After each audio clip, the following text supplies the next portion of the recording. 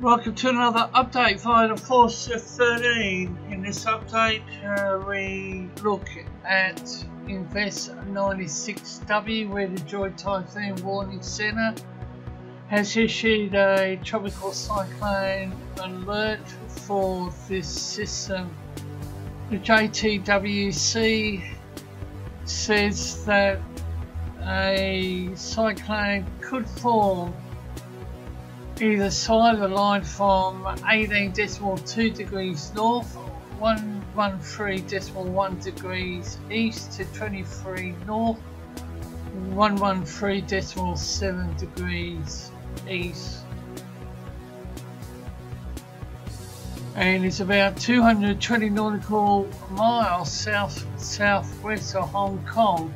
Animated and enhanced infrared satellite imagery and a microwave image depict a consolidated but still elongated low-level circulation with convection confined to the rest of the centre. Maximum winds displaced about 100 nautical miles from the centre. Vertical wind shear is low to moderate, 5 to 15 knots, but increases sharply to the south. Here's the Joint Typhoon Warning Centre's current track chart on the system. But increases sharply to the south. Upper level divergence in easterly flow is also weak. Sea surface temperature in the South China Sea remains favourable at 28 to 30 Celsius. Global models are in strong agreement at 96W will consolidate over the next 24 hours with some spread in near-term track solution, generally moving with a northward component. Maximum sustained surface winds estimated at 18 to 23 knots. Minimum sea level pressure is estimated to be around the 999 millibars. Here's a look at the NOAA floaters. And the Vietnamese Weather Office has upgraded 96. This is from monitoring their own website. 96W, as far as they're concerned, is now a tropical depression.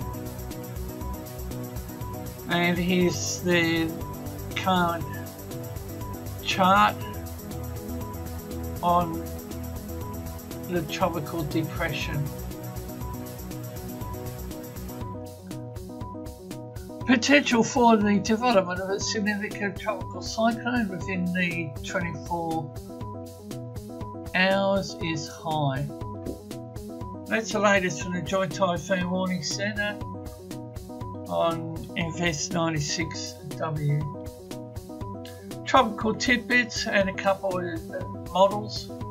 When viewing non-official weather sources, caution needs to be applied because the information does change.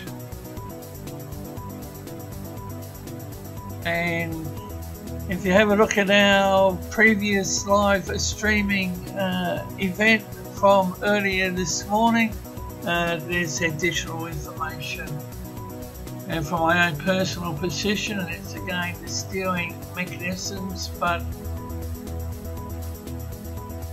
this system is one that needs to be kept on, along with Tropical Storm Yagi. And Pivotal Weather website, it's precipitation rainfall scale, bottom of the screen, and it's the GFS model. What I look for is the area in yellow through to dark brown.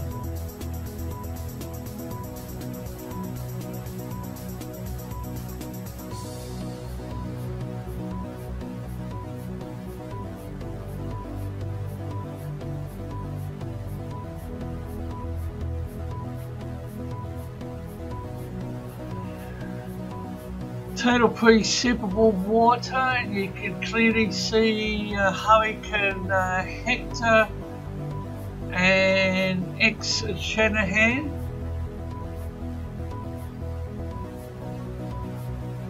Reed Shanahan are located 164 nautical miles northeast of the Narita Airport, tracking east-northeast at 8 knots over the last 6 hours.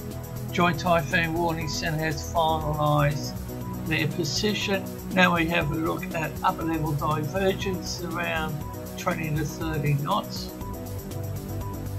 The latest wind shear. The environment for Shanahan, or apologies, Shan Tropical Storm Yagi, and the Tropical Depression 96W is fairly good.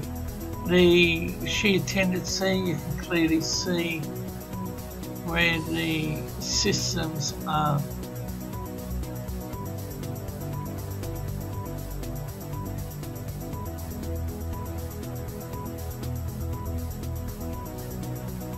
The 850 millibar vorticity, this one clearly defines where the three systems are. We still have 97W.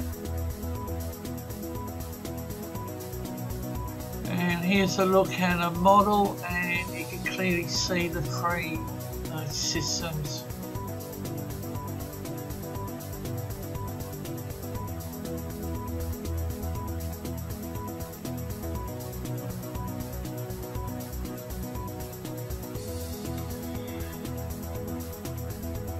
And with the now remnants of Shan, here's another look at its life.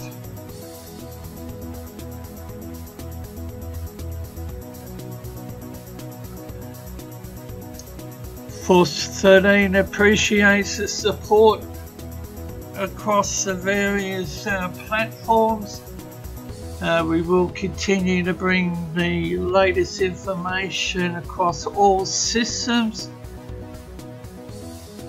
and information indicates that we will be going live again around the same time Friday.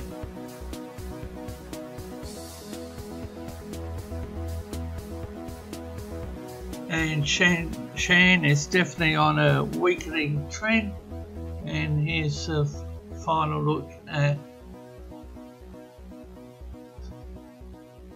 the late cycle intensity guidance. You can follow Force 13's outlets, the website force13.com, which has had a revamp and is still under reconstruction, but take a look. Also YouTube, of course, if you haven't subscribed, that might be a good idea. Visit Force 13. We're also on Facebook under the same name, of course, and you can like us on there, and you can also follow us on Twitter. Search Force 13, all in text for those. You can also add Force 13 on Skype, or my personal account on Discord, Fool13, at extension 9094.